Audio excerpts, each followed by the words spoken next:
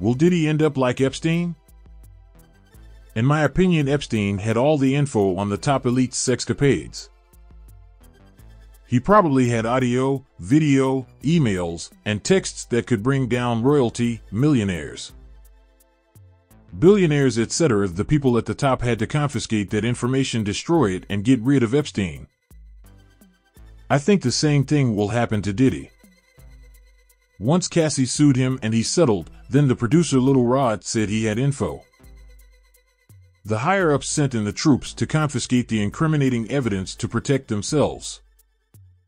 Next thing I believe you may see Diddy was arrested and committed self-deletion.